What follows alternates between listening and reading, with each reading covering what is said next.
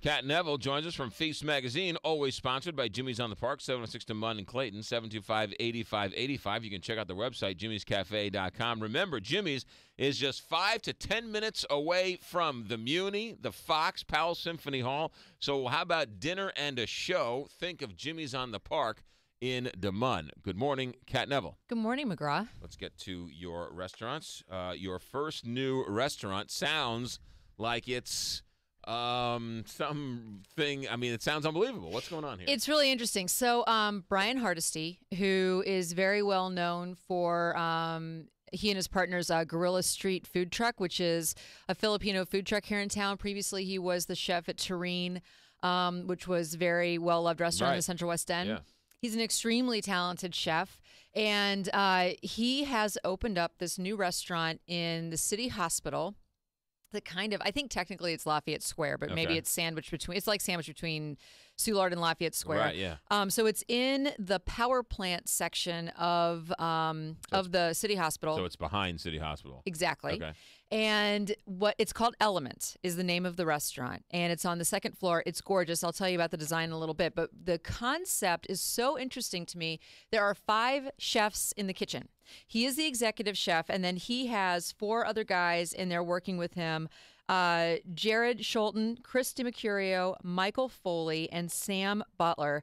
And the 5 of them collaborate on each dish. So each chef has their own dishes on the menu, but then the idea is that they will work together to constantly challenge each other to improve the dishes, to push the boundaries.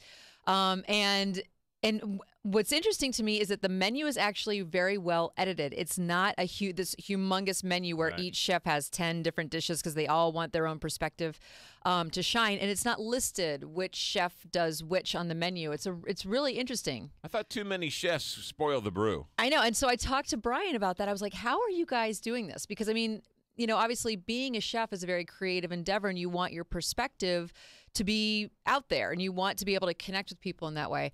And he said that it's really exciting because it's this collaborative, creative thing. And he said that they're really kind of feeding, quote unquote, off of each other to create these dishes, and that the goal is to just elevate the food and push the food and focus on obviously a lot of local ingredients that are sourced from local producers.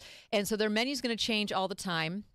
And I was really impressed with not only this very kind of collaborative spirit in the kitchen, but also what was coming out is really, they're using interesting things. Like there's this goat dish. There are a couple of different goat dishes on the menu, which is kind of a trendy protein that you saw kind of popping up here and there a few years ago, but now you're really seeing it more often on menus. And they have 2 different goat dishes. One is on the small plate menu. It's a goat shoulder with egg, chilies, green onion, but it's the one on So it's goat meat? Yes, all right. Goat meat, which is very mild in flavor. And I want to say if you like lamb, but lamb actually has kind of a stronger flavor to me. It can have a stronger flavor than goat. Goat is a really interesting protein.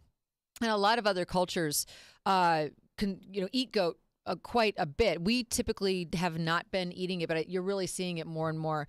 And on the large plate section, there is a goat. And when I had it, they didn't have the goat loin. They had it as the shoulder, and I preferred the shoulder on it. And it was this, it had harissa and an eggplant puree, with olives and orange. It was this really kind of lovely nod to Indian, Middle Eastern food, and it was a really wonderful way to spotlight that flavor and texture of the goat. On the small plate menu, there was also a fresh chickpea salad that so like you have canned chickpeas and they're kind of brown, a little bit mushy. These are bright green, fresh chickpeas. It was lovely, and it had a little bit of anchovy and then a sweet pancetta, like that sweet salty pancetta, and some green beans and some mint and different kinds of herbs. So they're using a lot of different kind of lead ingredients. So everything is like scallops, lobster, ham, sweetbreads, beef cheeks, chickpeas, tomato, goat shoulder, and carrot. That's how you kind of read that small plate menu.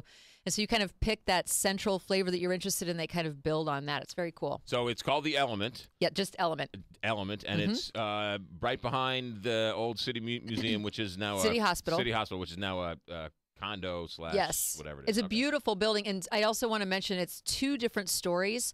It's very attractive the way that it's built out. But when you walk in, you walk past a wall climbing studio, and it has like this big window. So you walk past all the people that are scaling the walls. Right. And they do serve lunch, and they have a massive, gorgeous lounge on the top floor that has a big open terrace so you can overlook the city. It's very cool. All right, cool.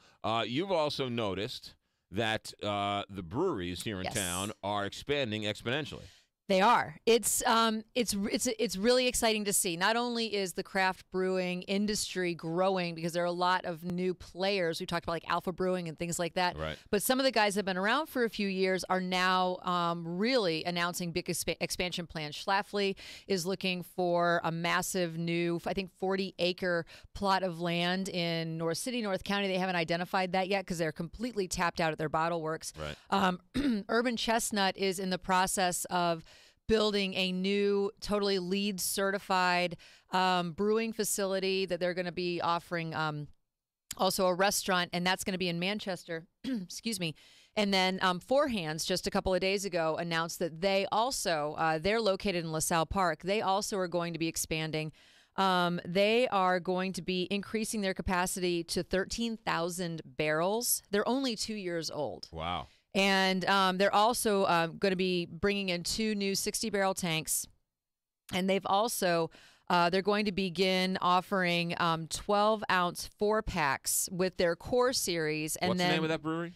Four Hands with the numeral 4. Okay. So Four Hands Brewing. Right. And Kevin Lemp is the guy behind this we've had brewery. Them on the show. I think we've had them on the show. When Their they came beer is amazing, Yeah. and they're doing some really just creative stuff. They're going to be also offering a number of new seasonal offerings, which is what is so fun about the craft brews, is Right. that they have their core that they offer, which is kind of like really speaks to this is our perspective. This Right. is our signature beer. But then what's exciting is that these craft brewers are experimenting and playing. And so the Morning Glory is what Four Hands is going to be releasing September through November, and it is actually going to be an ale brewed with sweet potatoes, allspice, nutmeg, whole vanilla beans, and it's going to be aged on a whiskey-soaked wood spiral. So just imagine how perfect for fall. There's a burst of fruit flavor in there. Well, think about it. Like, I mean, pumpkin beer was Right. introduced, maybe a decade ago. And at the time, that seemed to be like a Crazy. chick beer Right, and right, all. right. Like, all the guys were like, I don't know. I don't know if I think I really want that. But what's happened is that people have realized that all of these flavors really complement what is going on in beer, kind of those either malty flavors or kind of the citrus flavors that you get from the hops. The bitterness can really play off of some of those kind of sweet potato flavors. Right. And it's exciting to see that people are being so creative. All great to see. Short on time because we're saving time for James Caan. Yes. So you're being bumped for James Caan. I got 30 seconds. What's going on with Feast Magazine? Well, the new issue comes out at the end of this month, and I actually got to write a feature this month. It was I took a 3-day fishing trip to Florida with Kevin Willman from Farmhouse. Aha. And so what's interesting is, again, we consume all this food and we talk about restaurants, we get all excited about them, but so much of what you see on a plate is this artistic and creative expression of the chef. And so what you see at Farmhouse really is this great melding of his experience growing up on farms in Southern Illinois and then his many, many years fishing in Florida. So I'm going to take you on that journey. At Feast Magazine, newsstands everywhere. You can get it delivered right to your front doorstep if you subscribe to the Sunday St. Louis Post-Dispatch and then subscribe to Feast. And you can get a deal if you go to stltoday.com and get the McGraw special for your subscription. Yes. All right, good. Element next, right behind City Hospital, and Four Hands Brewery. Look for Urban Chestnut, Schlafly, and all that. Mm-hmm. Have a good week. Thank you. Cat Neville, Big 550.